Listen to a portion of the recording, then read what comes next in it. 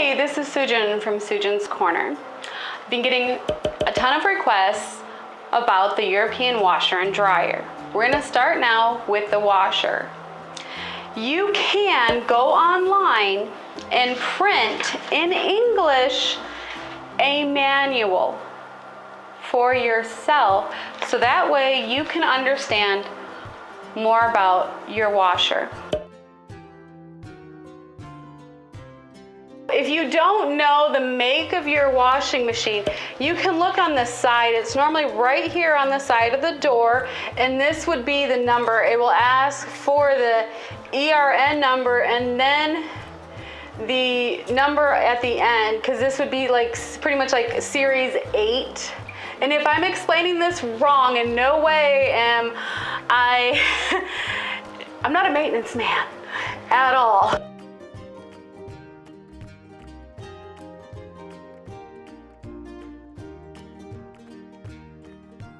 This you want to do every couple of months or so. If you just got here and you got a new washer and it smells, something you want to do. Now we do this pretty regularly. We're going to pull this part out and you can see all this water. You can see all the sediment in here. Look at all that. Are you able to see all the little bits in there? Now when you have this, that is the lime that I'm talking about. Okay. You want to drain that.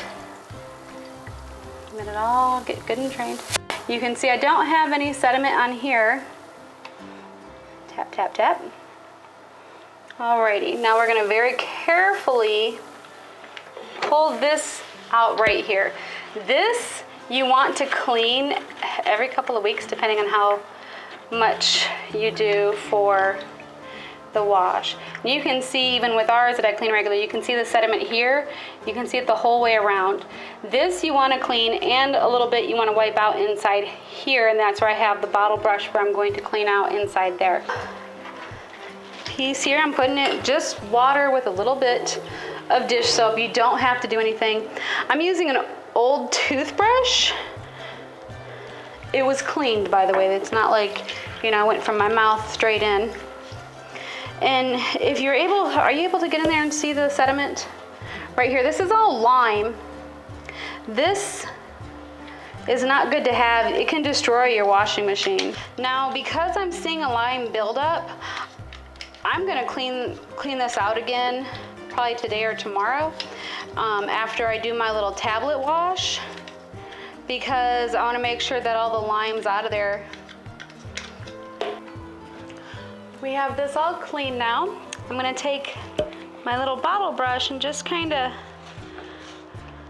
work around in here, get any little stuff. Nothing major's coming out. Some people might, but we don't have anything major coming out. This is all clean. We're gonna put it and twist it back in.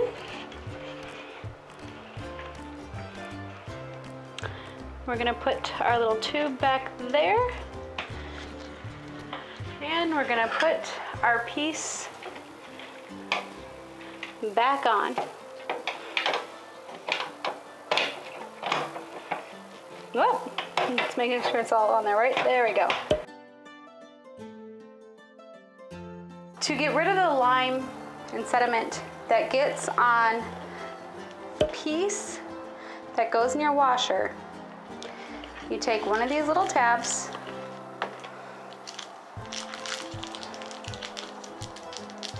yeah, if I can open it, you just put it in, and we're gonna turn it on to a small wash. I don't need a long time on it, and press start. You'll hear it start, and you'll hear the piece get dropped in there.